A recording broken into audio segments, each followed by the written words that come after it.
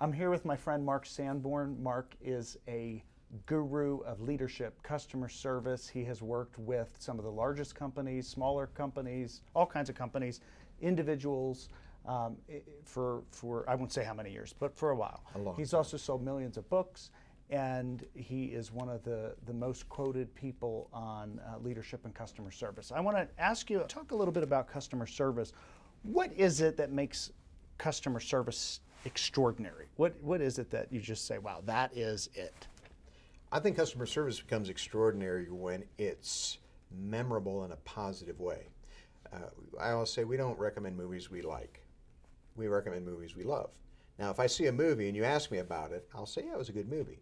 But if I see a movie and I thought it was a fantastic movie, I call you up. I say, Skip, don't miss this movie because I want you to have the same experience I had. And so I think what makes customer service great is when we say, I got to tell my friends. I got to tell, honey, guess what happened today at fill in the blank. And the thing that we forget is that sameness isn't memorable. You know, we can get it all right and still not have great customer service. Getting it all right keeps you from having bad customer service, but it doesn't help you achieve great customer service. The second thing I think is that great customer service isn't perfect, but it's good at recovery. I had coffee this morning with a friend, and we were talking about this heinous experience that I had had and what didn't come out of it, even though I twice contacted the company to give them some feedback. In a very professional, civil way, I said, look, I've had a bad experience, I want to give you the feedback. And the manager at this particular establishment ignored me both times. And my friend Dave said, wow. You just got a chapter in a book. Yeah, I was going to say, for me, it's speech material. But my friend Dave said, isn't it amazing that that stuff happens? I said, no, it's not amazing that those experiences happen. It's amazing that when a company has a chance to make it right, they don't. You know, I pride myself on the service we provide in my little company, but we're not perfect. What we're pretty good at and what we work very hard to do is when someone does experience a service failure, overcompensating. Not just fixing what broke, but making it up to them so they then say, you won't believe what happened. We ordered some stuff, it got lost in the mail. They not only replaced it, they sent us $100 worth of free stuff. And that's an example of how things are going to go wrong. The question is, what do you do to correct it and recover from it? Well, I want to talk about that because you say $100 of free stuff. I've told a story about Morton's, and somebody was sending a tweet out that people have heard, and I wish I could have this filet, and all of a sudden it's there at the airport and it's extraordinary, and it's one of those, I have to tell you, and it became a news story.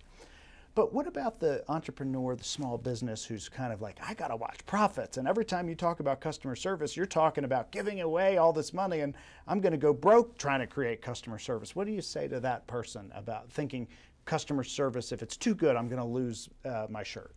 Well, I think that's largely an illusion because the challenge is to outthink rather than outspend your problems.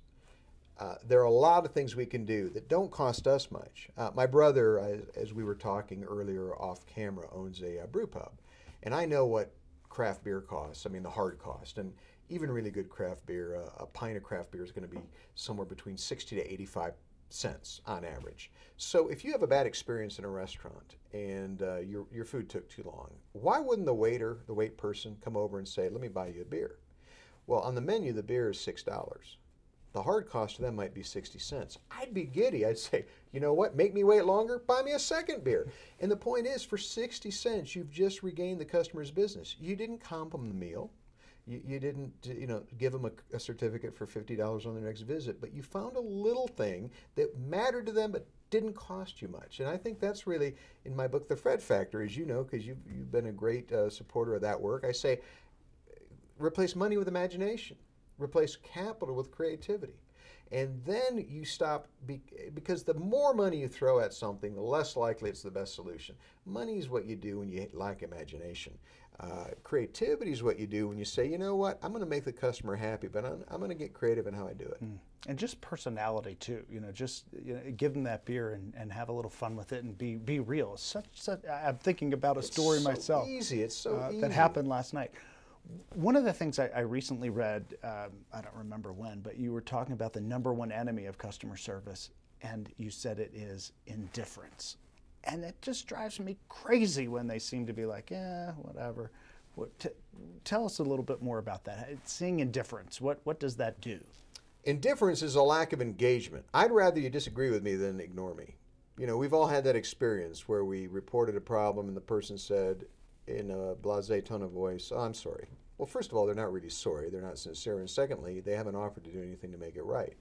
I think one of the big mistakes we make in the marketplace is we don't teach employees that neutrality is a myth. There's no neutral. You're either for the customer or you're against them. You're either engaged or you're disengaged. And if you're disengaged, they're not saying, "Oh, honey, that's okay. They're just neutral." They're saying they're indifferent. And the research for years, I don't even know who originally did it, but intuitively it makes sense. Indifference is the #1 killer of loyalty. So if nothing else, I'd rather you engage me and say, "You know what, Mark, I got to tell you, I appreciate your business, but you're wrong on this one. Let me explain why. I may not agree with you, but at least you didn't ignore me." At least I've heard. Yes, I know you took me seriously.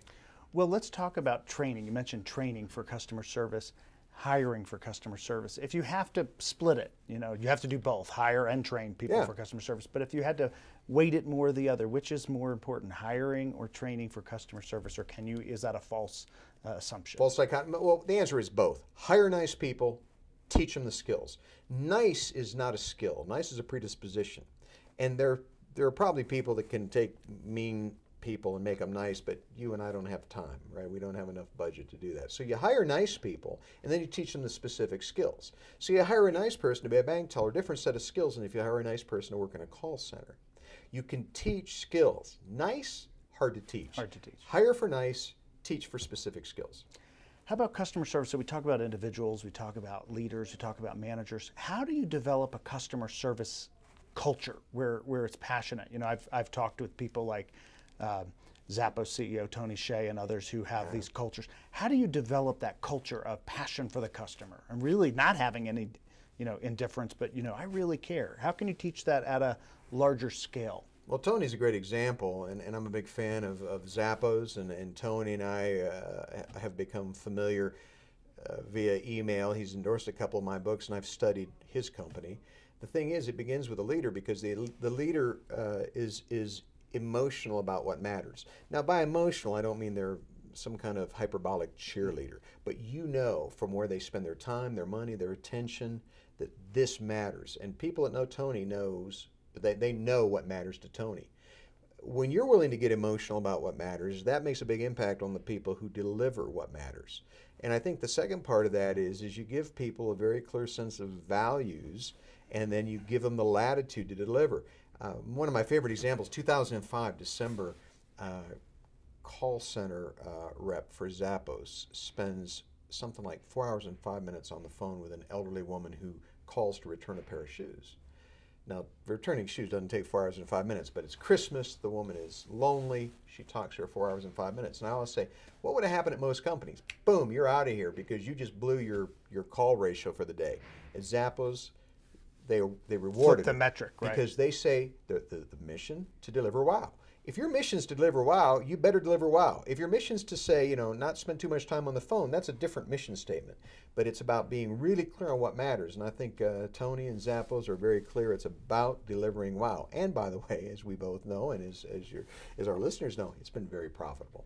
Very profitable. Well, I will add 2 other things that people can do to build a great culture.